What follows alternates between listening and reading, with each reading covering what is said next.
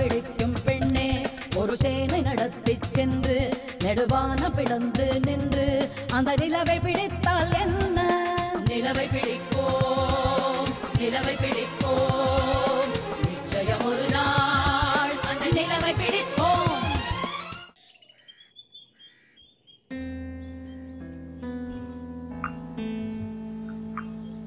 Coffee.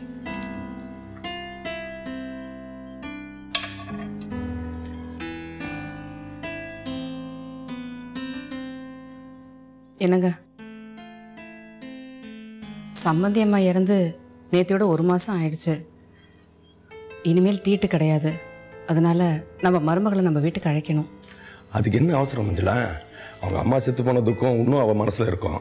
அதுக்குள்ளே அவளை இங்கே கூட்டிகிட்டு வரணுமா? இப்படி யோசிச்சா எப்படிங்க? அம்மாவோட நினைப்பு ஒவ்வொருத்தருக்கும் கடைசி வரைக்கும் இருக்க தான் செய்யும். அலை ஓஞ்சதுக்கப்புறம் குளிக்கணும்னு நினைக்கிறதும், கவலை தீர்ந்ததுக்கப்புறம் சாந்தி முகூர்த்தம்னு சொல்கிறதும் ஒன்று தான்.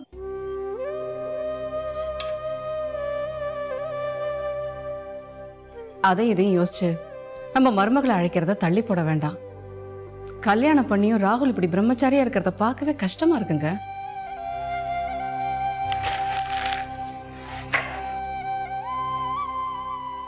மஞ்சுளா, நீ சொல்றதும் சரிதான்.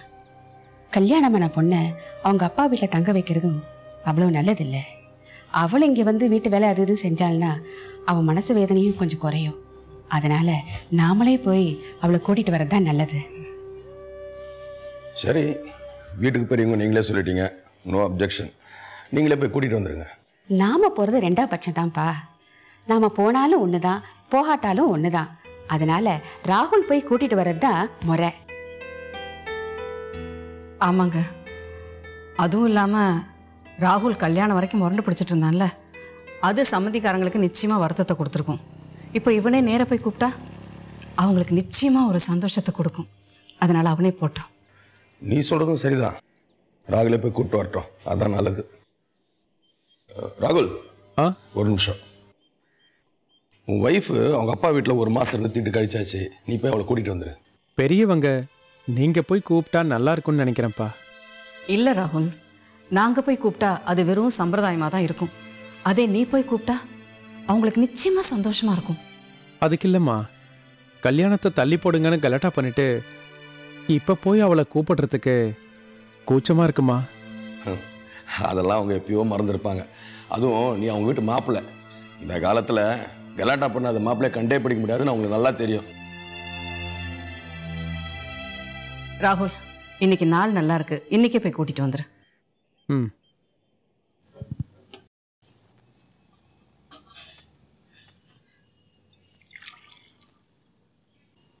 இளவரசி, என்னக்கா?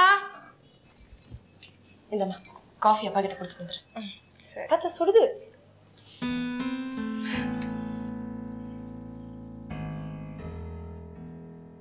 அப்பா இந்தாங்க காஃபி சாப்பிடுங்க. சாப்பிடுங்கப்பா.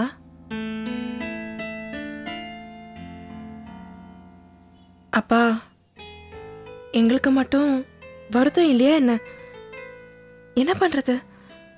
அதுக்காக இப்படி சாப்பிடாம இருந்து உடம்புக்கு எடுத்துக்கலாமா? இதெல்லாம் ஏன் சொல்றேன்னா, எங்களுக்குன்னு இருக்கிற ஒரே ஆதரவு நீங்க தானப்பா. சாப்பிடுங்க.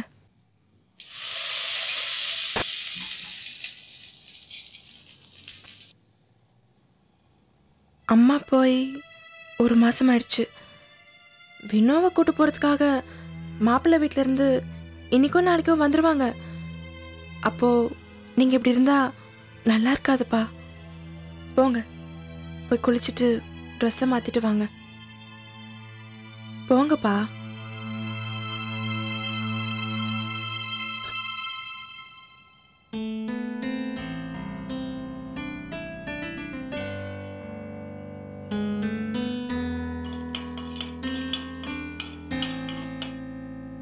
மாமா, வினோ, வாங்கத்தா, உட்காருங்க. எப்படி இருக்கீங்க? நல்லா இருக்கேன். அப்பா குளிச்சிட்டு இருக்காரு, இப்போ வந்துருவாரு.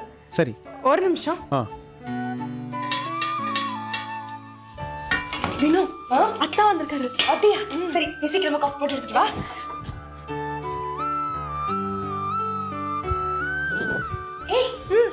வந்துட்டேன்.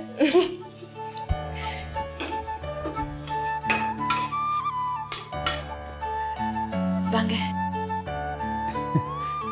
என்ன நல்லா இருக்கியா? நல்லா இருக்கேன்.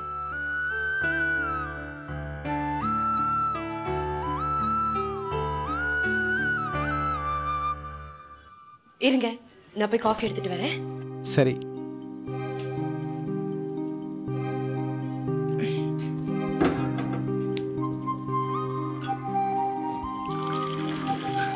கொடுக்குறேன், நானே கொடுத்துறேன்.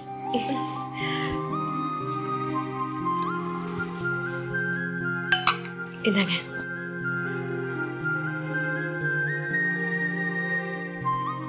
வாங்க மாப்பிள்ள. ஆ சௌக்கியமா இருக்கீங்களா? இருக்கு. உட்காருங்க. வீட்டில் எல்லாரும் சௌக்கியம் தானுங்களா? எல்லாரும் சௌக்கியம்தான் மாமா. ஒரு மாதம் தீட்டு முடிஞ்சு போச்சு. போய் வினவை கூட்டிகிட்டு வான அம்மா அப்பா சொன்னாங்க. அவங்களும் வரதா இருந்தாங்க. நான் தான் வேண்டாம், நானே போய் கூட்டிகிட்டு வந்துடுறேன்னு சொன்னேன்.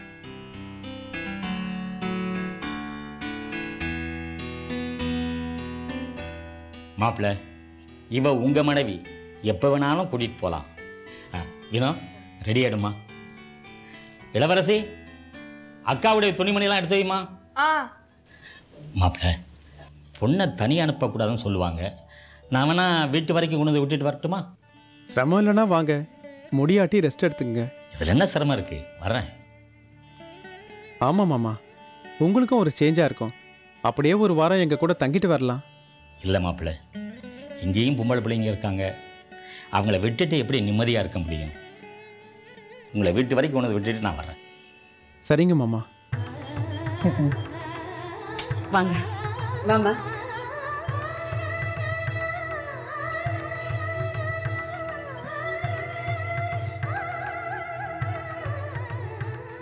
வலது கால் எடுத்து வச்சு உள்ள போமா. வாங்க.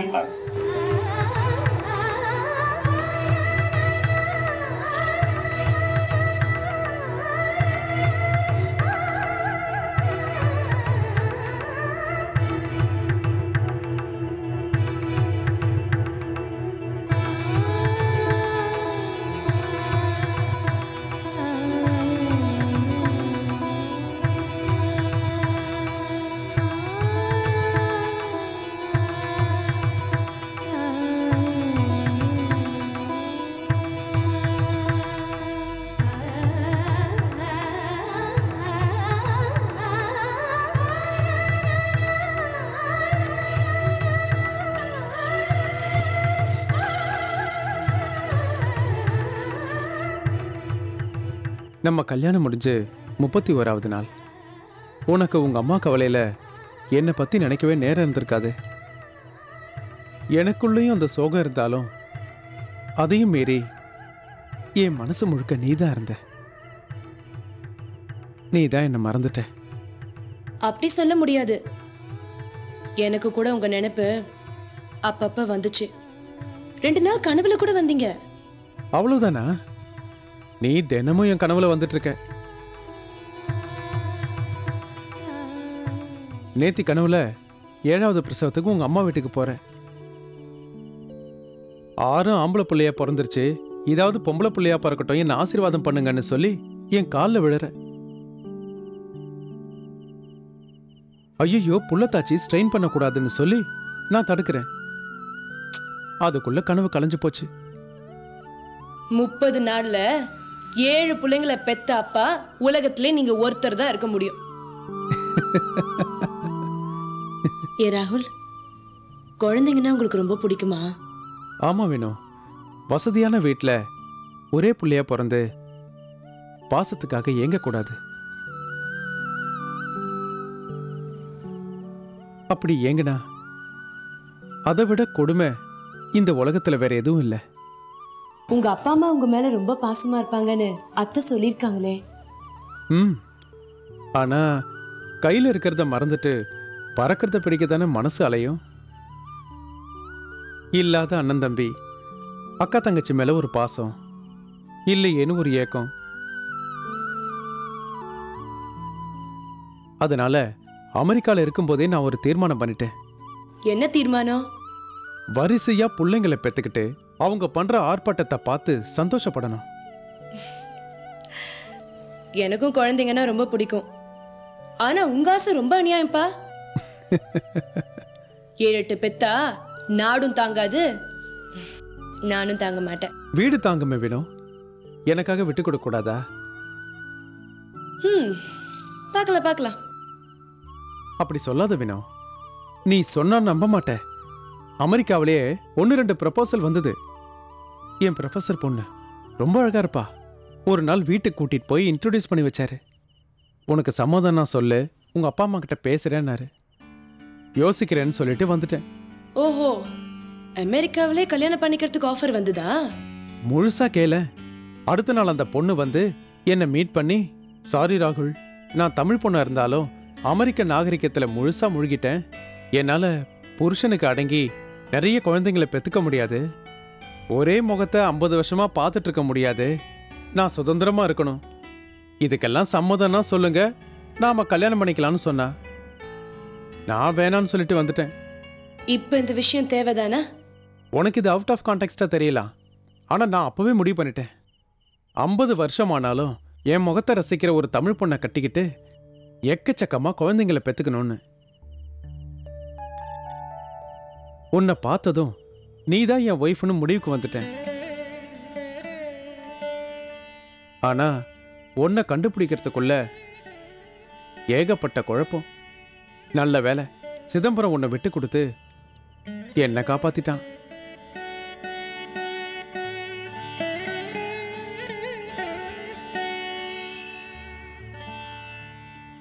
தனக்கு சொந்தமான பொருளை இன்னொருத்தருக்கு கொடுக்கறது தான் விட்டு கொடுக்கறது. அந்த நேரத்துல நான் யாருக்கும் சொந்தமாவல, அதனால உங்க ஃப்ரெண்டு தியாகமும் பண்ணல, விட்டு கொடுக்கவும் இல்லை.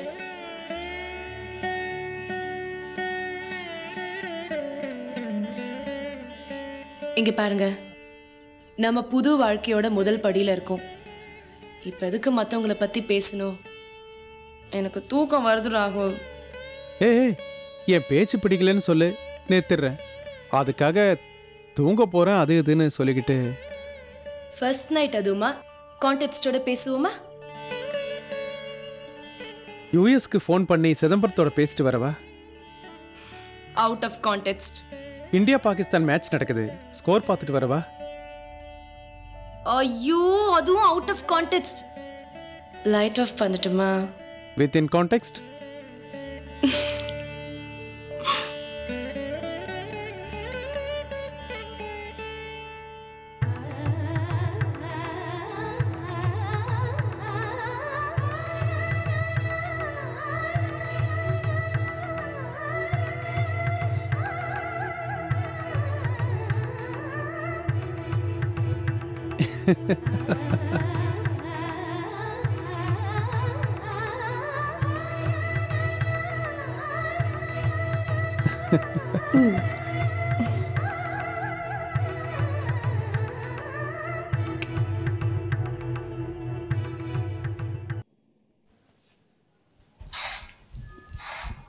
அம்மா என்ன பண்ணிட்டு இருக்க?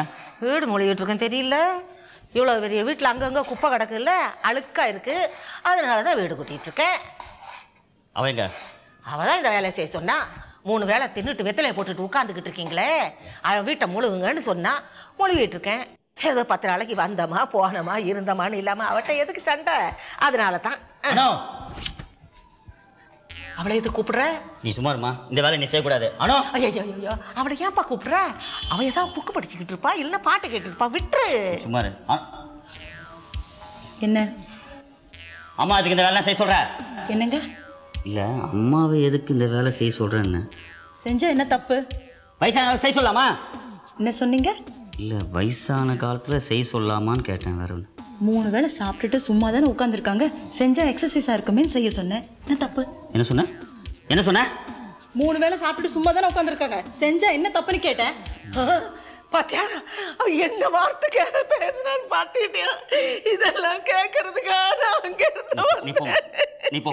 இன்னைக்கு நான் பார்த்துக்கேன், அவளா நானா பார்த்து. நீ போ, நீ போ. நீ 2ல 1. ராசா, நீ தான்டா என் மாமன். பிடி.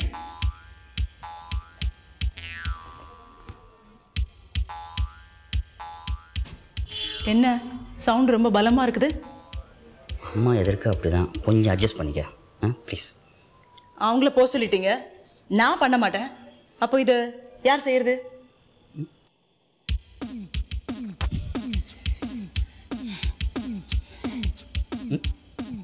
யார் செய்யறதுன்னு?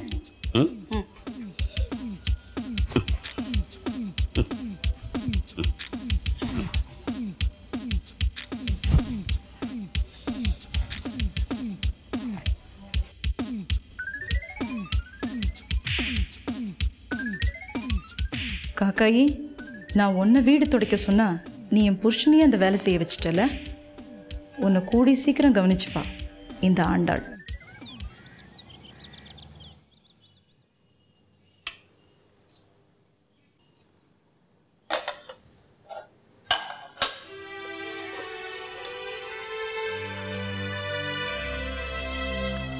போகிறோம்.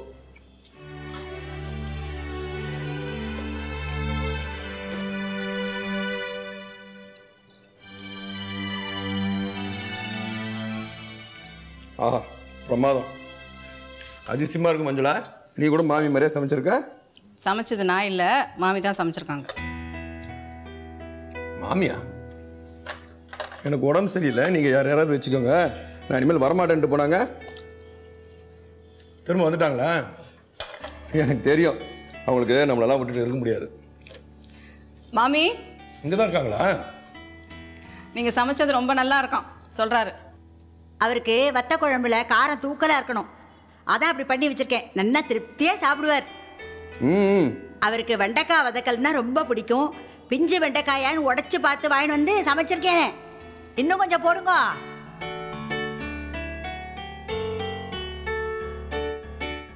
புதினா சட்னியை எடுக்க வேண்டாம்னு சொல்லுங்க, அது ராகுலுக்காக ஸ்பெஷலாக பண்ணி வச்சிருக்கேன். எவ்வளோ ஐட்டம் பண்ணி வச்சிருக்கேன், இதெல்லாம் நன்னா இருக்கு அப்படின்னு பாராட்ட மாட்டாரோ? அப்படி பாராட்டினா என்ன குறைஞ்சா போயிடுவார்? சரி சரி, என்ன அங்கேயே நின்று பேசிக்கிட்டு, இங்கே வாங்க உங்கள் முகத்தை பார்ப்போம்.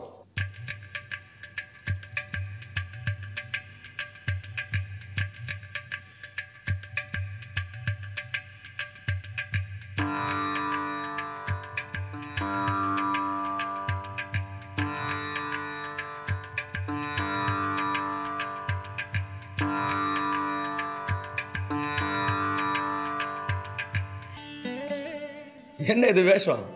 தைலா மாமி வேலையை விட்டு போறதுக்கு முன்னாடி கத்து கொடுத்துட்டு போனாங்க. மடிசார் கட்டுறதுக்கு? அதுவும் தான். சாப்பாட்டுல யார் யாருக்கு என்னென்ன பிடிக்கும்னு சொன்னாங்க. அதான் அவங்கள மாதிரி ட்ரெஸ் பண்ணிட்டு சமைச்சா அந்த ஃபீல் கிடைக்குமேன்னு சமைச்சேன். ஐயோ, இதெல்லாம் என்னோட ஐடியா இல்ல, எல்லாம் தான். சரி மாமி, மடிசார் உனக்கு நல்லா இருக்கு. ராகுல் மாமாவுக்கும் பஞ்சகஞ்சம் கட்டி குடிமை வச்சு சொல்லுங்க, நல்லா இருக்கும் ஜோடி பொருத்தம். போங்க மாமா, உங்களுக்கு எப்பவுமே கிண்டல் தான். அதெல்லாம் இருக்கட்டும் மிஸ்டர் பிள்ளைவாள், இந்த மாசம் சம்பளம் இன்னும் கைக்கு வந்த பாடு இல்லை. கொடுத்துட்டேன்னா என் புள்ள கிச்சாவன்ட்ட கொண்டு போய் கொடுத்துடுவேன். நெய் நெய் நரிக்கிறான்.